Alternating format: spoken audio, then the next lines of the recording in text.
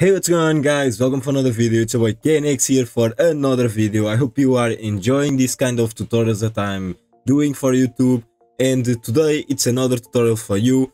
And this is basically how to create like footsteps marks on your environment, like snow and stuff like that. And for that we're gonna use a simple UV sphere and two planes to create that. We're gonna use dynamic paint to reach that level of footsteps and or that level of marks, because I will not use a model to create this, so I will not have the footsteps mark on the snow, but I will use the same principle to teach you how to reach that kind of level. Alright guys, if you are enjoying this kind of tutorials, feel free to give a like and subscribe the channel. We are almost reaching the 1000 subs. That's really cool. And if you didn't know, I have created a Patreon page, but I will talk about it later on the video. Let's go and start this tutorial. Let's go to Blender.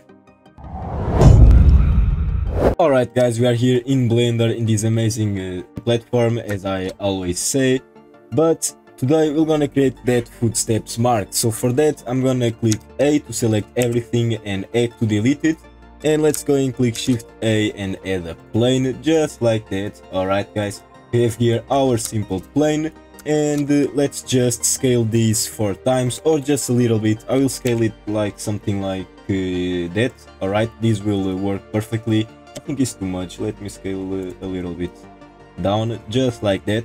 Alright, and let's add our UV sphere. Let's go Shift A, mesh, and add a UV sphere. Let's bring this a little bit over here and more to the side, something like that.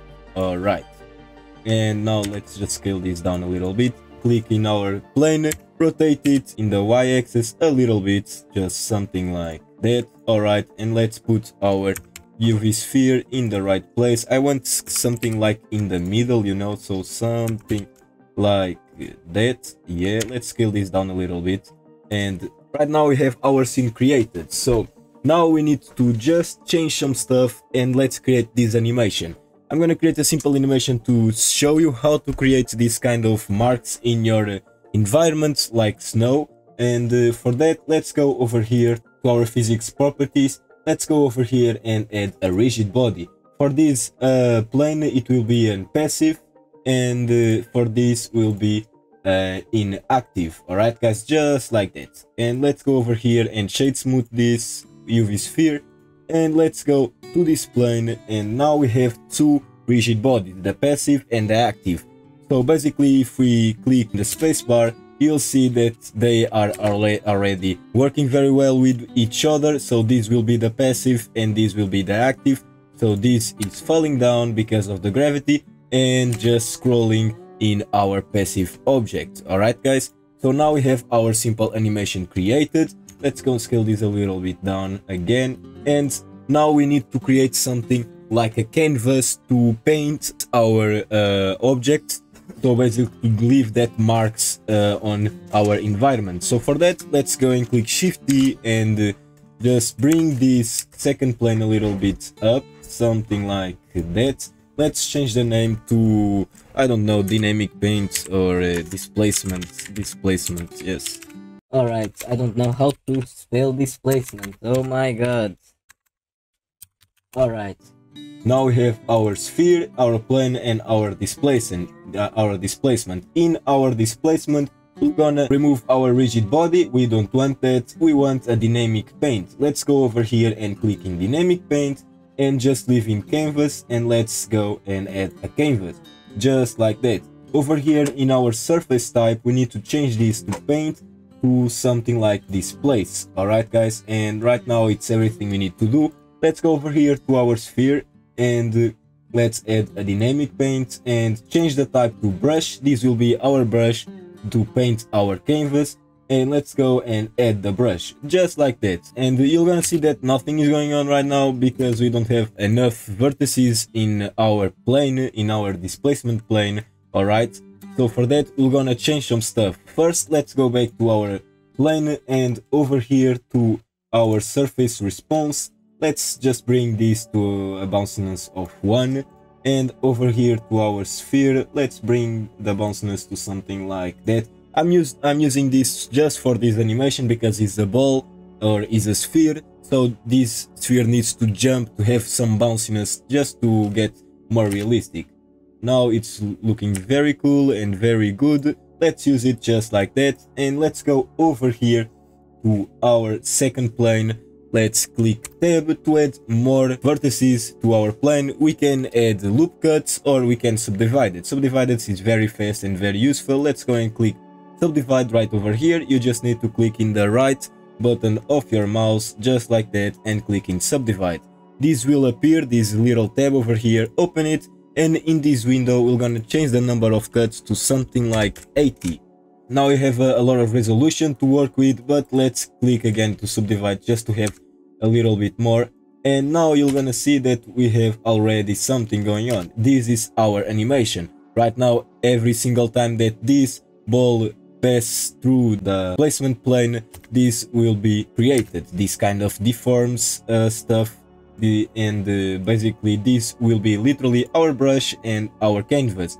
And now we have our animation created. It's super easy. If you want to create like snow and something like that, I'm gonna give you here a little bonus. But if you want to create shaders like realistic snow and stuff like that, I will leave here a card for you to check it out. Our newest tutorial about how to create realistic snow in Blender, and I will leave it here a card, and it will be in the description for you to go check it out. Alright guys, but here in this tutorial I'm gonna create a simple shader, not really realistic, but this will work very well just for the purpose of this tutorial. Alright guys, so for that, let's go over here in this window. Let's change this to shader editor, and let's select our sphere. Let's click new and change the name to snow, just like that. Alright guys, and now let's create our displacement. So to create our displacement, just to create that kind of snow, let's go and add here a noise texture, just like that, and let's add here a vector displacement. And now let's click Ctrl T. If you don't have the node wrangler on, go activate it because it's a very good add-on, and you can literally just by clicking Ctrl T add a mapping and a texture coordinate node at the same time. Alright guys, so just go here in edit, click preference, and in the add-ons just search for node wrangler, and it will be right over here for you to just activate it, and then you can do the same thing that I have done already. Alright guys, so now let's just change some stuff. Let's just go here in the factory of our noise and just plug it in our vector, and let's plug this to our displacement. I will change here to the viewport shading for you guys to check it out and to see how this is working. Right now we have our fake displacement. This is not a real displacement, it's just some fake displacement, but it will work very well for the purpose of this tutorial. Let's go over here to the scale. Let's bring this to something like 6, and in the detail something like 5, just like that. Let's change here our scale to something like 0.2, and now we have everything done for our displacement. Let's create just a lot of shiny dots to our snow shader, because snow have a little bit of shiny points in the material. So for that, let's add that shiny points. It will be very easy. We just need to go and duplicate this noise texture by clicking Shift D and just change the scale to something like 500. It will work very well. And let's just bring the detail to 0 and roughness to 0. Alright, let's go over here and plug the vector to the vector of our mapping node, and let's add 2 bright and contrasts, something like that. Let's duplicate it, and let's go over here and plug the factor to our bright, because we want to bright the points of our noise texture. So because of that, we'll plug the factor of our noise texture and not the color, because if you don't know, noise texture have color. We don't want to change the color of our noise texture, we want just to use the factor of that texture. Alright guys, so let's go over here and just plug this, easy as that. And let's go over here and plug this to the clear coat. Right now over here in the brightness, I have put this in minus 2.6, so let's use it. And in here in the contrast 8, and change the contrast of this second to 10. Alright, let's change here some simple stuff in our principal BSTF. Just go over here to our clear coat roughness and change to something like 0.250. The specular, it will be in 1, the roughness in 0.8. Here in the subsurf, we're gonna use 0.5, just like that. Alright, and now we have our shader created, our snow shader. It's not so realistic, but it will work very well because we're gonna use an HDRI just to have that kind of snow light and snow color to our scene. Alright guys, so let's go over here to our second plane. Let's add this snow material. Let's click over here to tool just to have separate shaders, separate materials, and let's change here our displacement to something like 0. Just a little bit down, like something like 0.160 or 0.16. It's the same thing.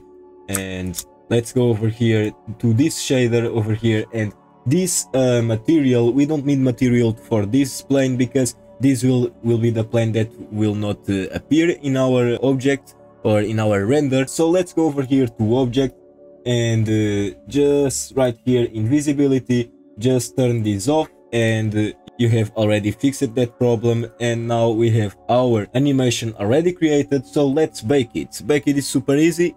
First thing that we need to do to bake our animation is to save it. So let's go over here and save this animation. I have already saved it. I think it's over here.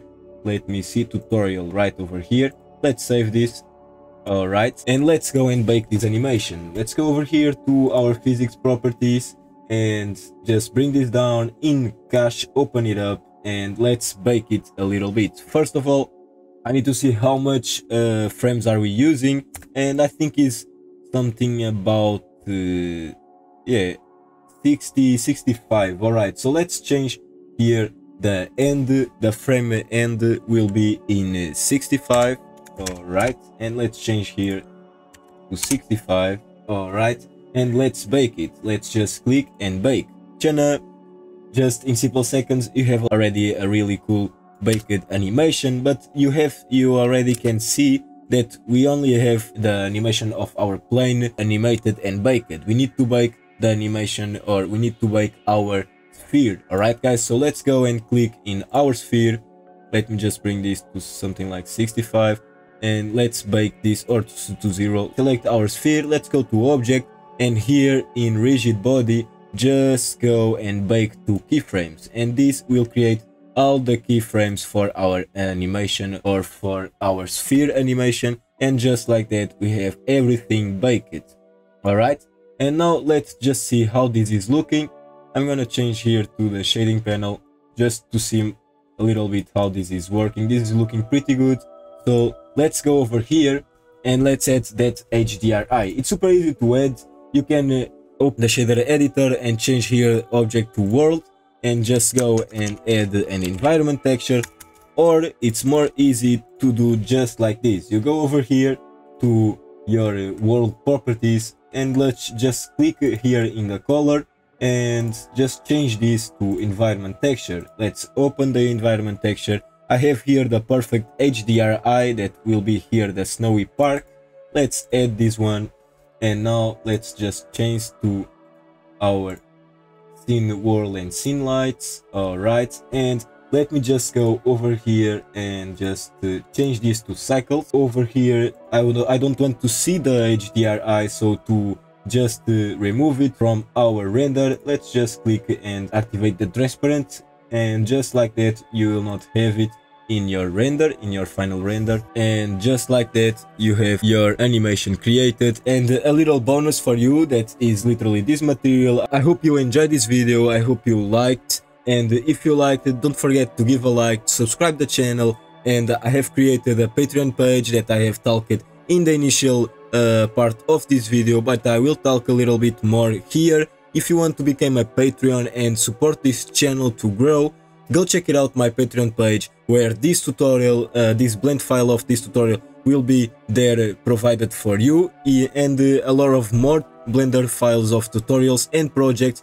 This last project that I have created and published here on YouTube, it is there for you guys to download it if you guys want. So become a Patreon and support the channel, and let's go and reach the 1000 subs. It's almost there, guys. I almost can feel it. Alright guys, so let's go, and I see you in the next video. Bye!